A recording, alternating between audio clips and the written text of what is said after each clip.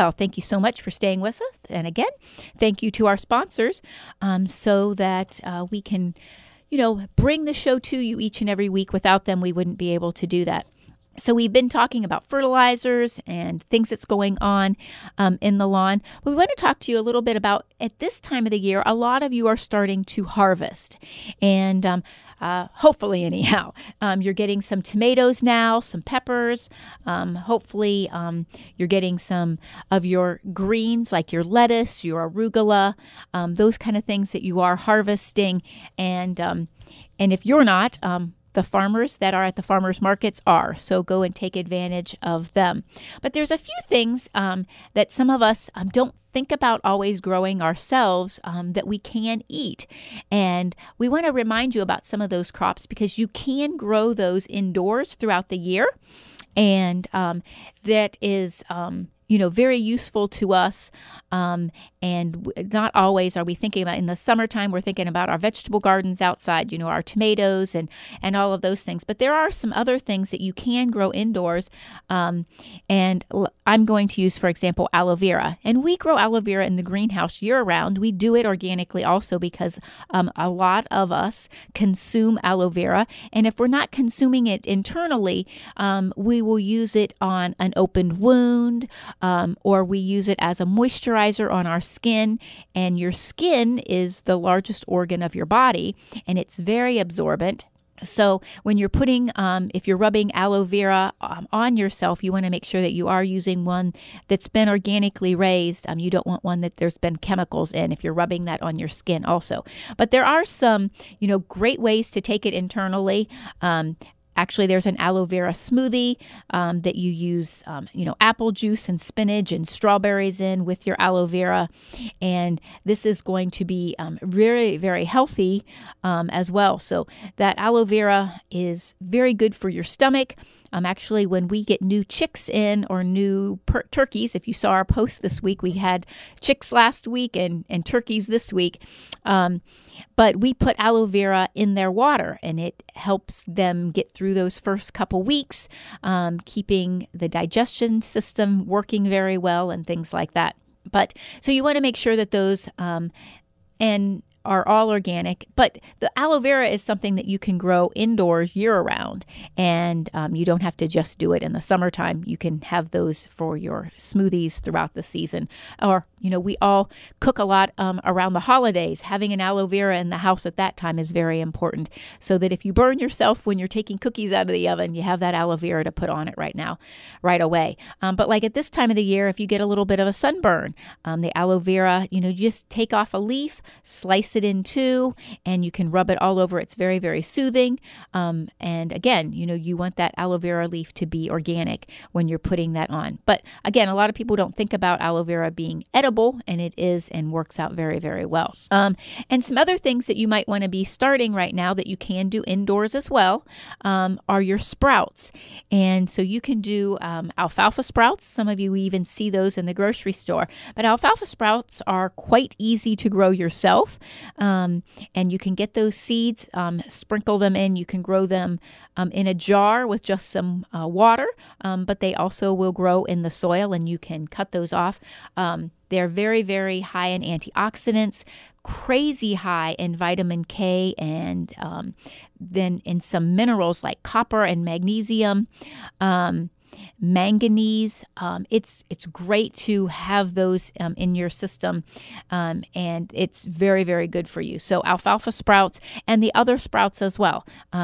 But you can use them on sandwiches, top them off on some eggs, in soups. They're just amazing, and throw them in a salad. And sprouts you can grow year-round as well. So those are going to be working for you throughout the season. And work very well to help you with your getting your greens and things like that in the wintertime, if you have problems with that in the wintertime. But many of you are starting, like I said, to have good harvest on other things in your gardens and in your orchards maybe. So apples are coming on. Some of our early apples are coming on. So when you're picking those, remember, you can do so many things with them. A lot of times we have so many and then we're like, oh, what do we do with all of these? You can can them. You can make pies with them. There's just so many things. And then, of course, you can make cider, make your own apple juice. There's, baked apples. So remember, do a lot of different things with them. And then so many of these things you can make and then freeze so that you have them later on. And, of course, most of you are having tomatoes right now. And as those start coming on, again, we're like, oh, what do we do with all these tomatoes? This is, a great time to start planning before all of them come on. This is a great time to lay out how you're going to prep them, how you're going to preserve them. So, you can make salsa, you can make spaghetti sauce, tomato juice. There's just so many things that you can do with your tomatoes. And you can can your tomatoes. That is really brings out the lycopene, and the lycopene is cancer fighting for us. So you really want to make sure that if you can, you do can. If you have the opportunity to can, you do it. It is very, very wonderful to have fresh spaghetti sauce in the wintertime.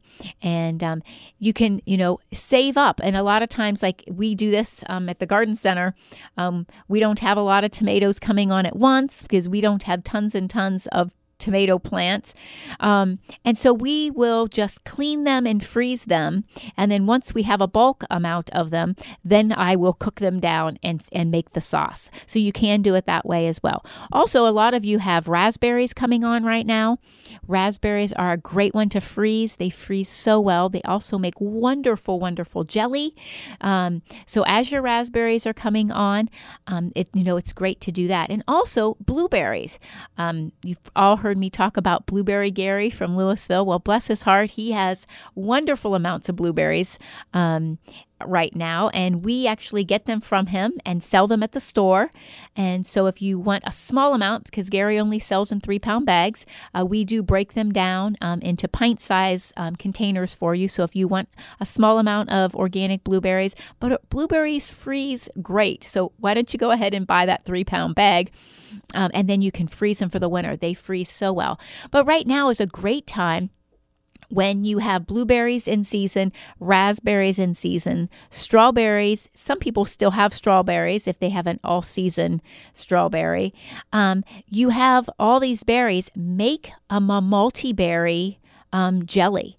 Multi-berry jellies are very, very good for you. High in crazy antioxidants. So good for your system. And you can use chia seeds to do the thickening up, so you're not using all of the sugar that makes the Sure Gel set. So there's some really healthy alternatives for your jellies, and it's great to go ahead and take advantage of all of those berries that's coming on. Even blackberries, wild blackberries, or blackberries that you grow yourself. We have thornless blackberries at the store, and they are ripening up right now. Several of them have berries on them. And blackberries are very, very healthy for you. Just crazy high in vitamin C, vitamin K, vitamin E, and folic and niacin. So you really want to take advantage of that. And but again, another berry that would be great in a multi-berry jelly. And they all start to mature around the same time, so it's very easy to do that. And that's going to be really, really healthy for you. Some of the other things that we have starting to ripen right now is peaches. And the peaches at our place are just about there. We've picked a couple peaches here and there, and they are just about ripe. So if you have gotten peaches from us in the past, we do only have one tree, but we do share because we grow them, of course, all organically. And peaches are starting to come on. So if you see peaches at a farmer's market right now, you can trust that they could be local peaches. You want to make sure that you ask. But peaches are coming in season right now, as well as, like I said, the apples. People will be having their cherry trees will be starting to produce very, very shortly. That's one that is a tough one because of the birds. But get your peaches. They freeze so crazy easy, and just amazing at how wonderful they are, and they freeze great.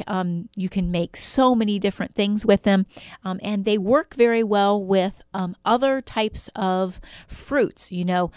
Blueberries and peaches are great together, so it's really, really great to do that. But again, freezing and preserving all of these things that come from your garden or from a local farmer in your area.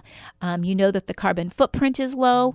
That's a good thing for the environment, and that you have supported a local farmer. That's much better. And then, of course, you've built that relationship with a farmer, so you know if it's grown organically or clean anyhow. And then you can preserve those things so that your family has, still local peaches in the middle of the winter, and local blueberries, and so many of those types of things. And so it's very important to go ahead and get those harvests in. Actually, somebody was text me this past week asking about tomatoes, enough that they could start canning. Well, most people or farmers are not at that point yet with their tomatoes, especially because of the year we had. We're not getting an abundance of tomatoes right now where we have 3 bushels that we can, sell to a person, and you can start making your sauce. We're looking at probably another 4 weeks before most farmers exactly around here anyhow in Stark, Tusk, Holmes County has that many tomatoes coming on at once, unless you're a really big farmer, that you have that many that you can sell so that somebody can start making their sauce and their salsa and those kind of things right now. But it's going to, it will be here very, very quickly. Well, we want to thank all of you so much for being with us each and every week. Next week, we will be into August. Can you believe that? Can't believe that August is almost here.